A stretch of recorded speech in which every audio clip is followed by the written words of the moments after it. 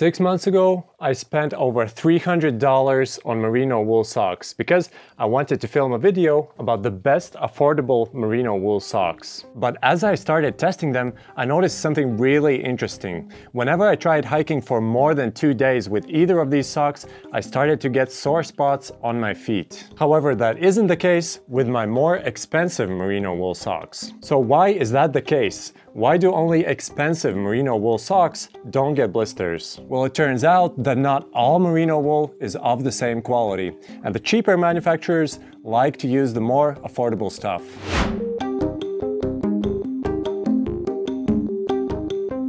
The two pairs of expensive merino wool socks that I already owned are the Darn Tough hiking socks, which cost $25 per pair, and the Silverlight hiking socks, which cost a whopping $33. Now, that's pretty expensive, right? You're probably thinking, why on earth would you pay so much for a pair of hiking socks? And that's exactly what I was thinking, which is why I purchased another 9 pairs of hiking socks to see if I could find something more affordable that could do just as well. Over here, I'll show all the affordable socks that I bought and how much I paid for each one of them, but you'll find all the links to them in the video description. I've been testing them on various hikes and thru hikes together with my girlfriend for the past 6 months. And although I do have to say that some of them are pretty good alternatives, I would never use them on a thru hike because I hate blisters.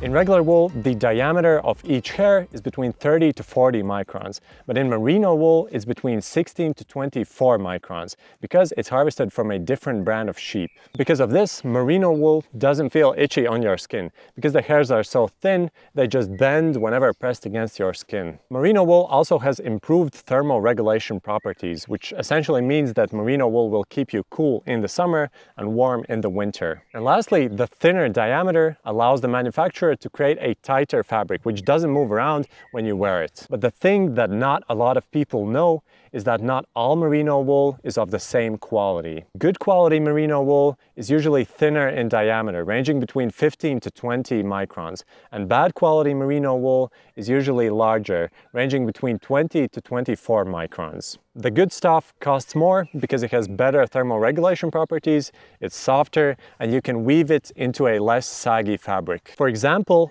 Darn Tough uses only super fine merino wool, which ranges between 17 to 19 microns in diameter. When looking up close, you can clearly see that the Darn Tough and Silverlight socks are made from a much thinner yarn compared to any of these affordable merino wool hiking socks.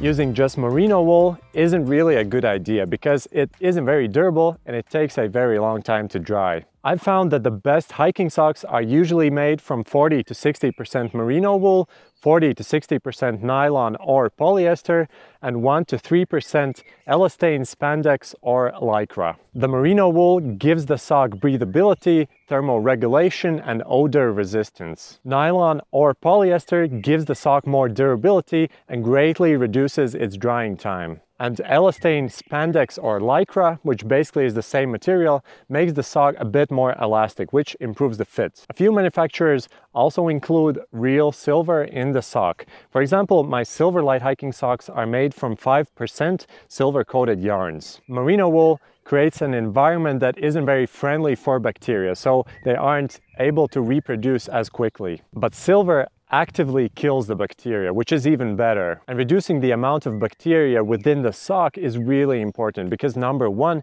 it will keep the sock from smelling fresh for much longer. But number 2, the presence of bacteria greatly increases the chances of blister formation. From all the affordable hiking socks that I tested, only Kirkland and Omni Wool followed the same material composition.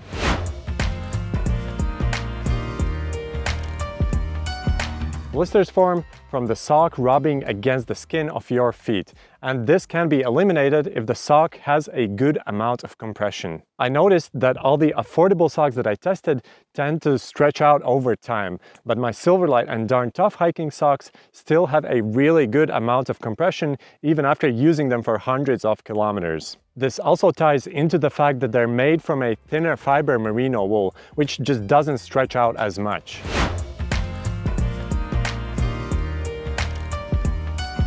Blisters are most likely to form on your heel, on the ball area of your feet, and on your toes. On my Darn Tough and Silverlight socks, you can clearly see that they've used a thicker fabric in these areas. But when you look at more affordable merino wool socks, they're mostly made from the same material all around the sock.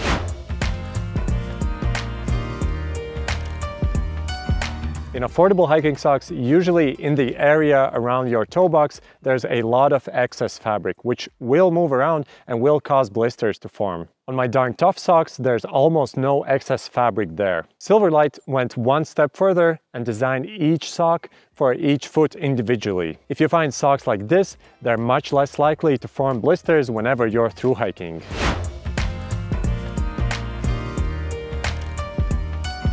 When I was testing these affordable hiking socks, I noticed that I didn't get any blisters when I was day hiking or on very short overnight hikes. I only started to get blisters when I was walking very long distances for a very long time with a very heavy backpack on my back. So if you're day hiking regularly, I would say that it's worth it to invest in a few pairs of affordable merino wool socks, which means that you can keep your expensive hiking socks only for when you will really need them. But if you'll be through hiking, you should only stick with good quality merino wool socks like the ones from Darn Tough, Silverlight, or Smart Wool. If you want to purchase the Silverlight hiking socks, they were kind enough to give me a 15% discount code, which you can also use. You'll find it in the video description.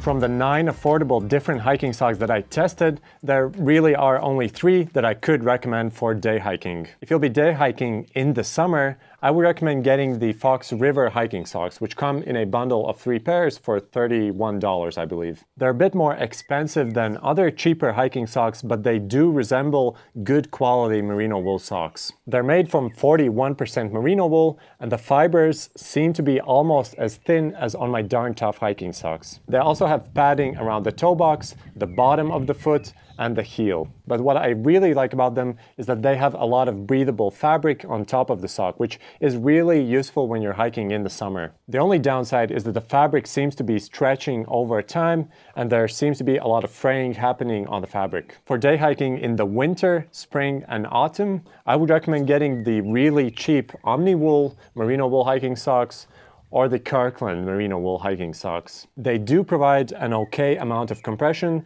they're both really warm and soft, and they're both made from around 60% merino wool. Of course, they aren't the most durable socks and they do get a bit saggy over time, but for day hiking, they'll do just fine. But one word of caution is that if you will be getting affordable merino wool hiking socks, they will develop holes much faster. For example, my ultra cheap Alvida merino wool hiking socks developed a hole just after wearing them for 1 or 2 weeks around the house. But my Silverlight hiking socks didn't get a single hole after through hiking 800 kilometers with them.